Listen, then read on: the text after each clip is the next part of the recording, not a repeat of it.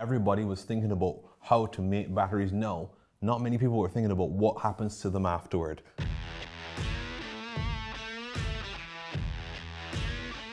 I'm Amrit Chandan, CEO and co-founder of Aceleron. I'm Carlton Cummins, CTO and co-founder at Aceleron. At Aceleron, we focus on making lithium-ion batteries more sustainable by designing a product that was made to be easily repaired, upgraded, and recycled.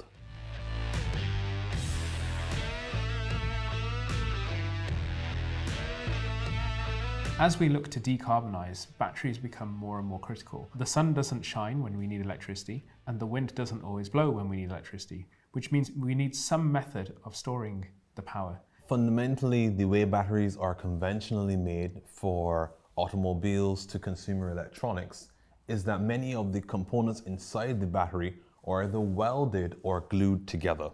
This creates a massive challenge if the product or when the product needs to be repaired, and it also becomes a challenge when it needs to be recycled because everything was put together in a permanent assembly method.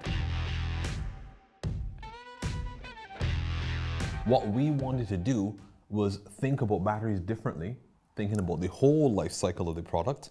At some point, it does need to be disposed.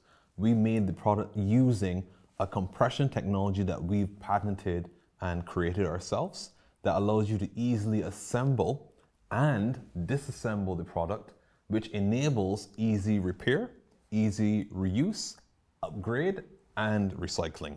Meaning that we can keep a battery in service for much longer, reducing the lifetime cost, as well as the waste that's generated. With battery technology continually improving over the years, why would people want to be stuck with today's technology in 10, 15 years' time?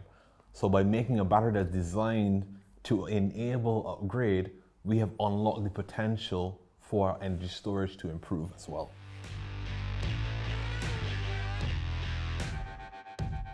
You've got the independent materials that make the cells, and then you also have the way you assemble those cells together.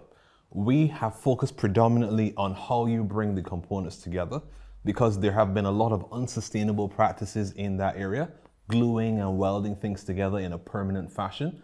It also allows us to leverage improvements on how they make the components very quickly.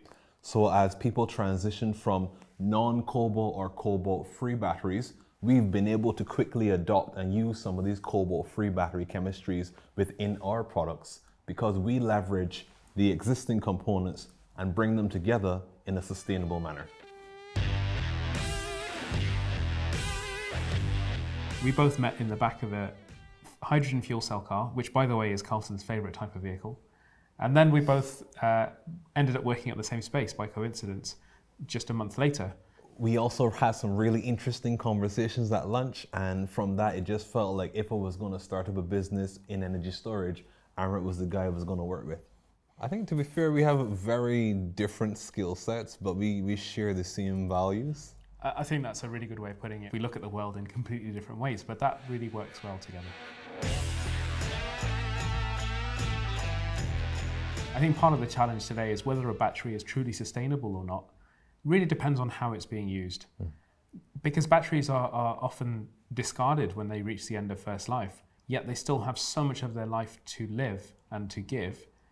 It means that often batteries are not paying back the carbon that goes into their production from the first place, as well as paying the carbon that is needed for the recycling of those products. Looking forward into energy storage years ahead, I think what I'm really hoping for the most is that people come to realize the full potential of energy storage.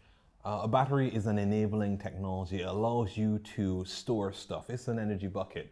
And that then allows you to create and do things that were not possible prior. So I'm really excited to see batteries enable industries that they really don't touch on significantly right now. Prosthetics, large scale energy, energy on a much smaller scale, more consumer devices powered by clean energy, enabled by better batteries. Those are all possibilities that I'm very excited about.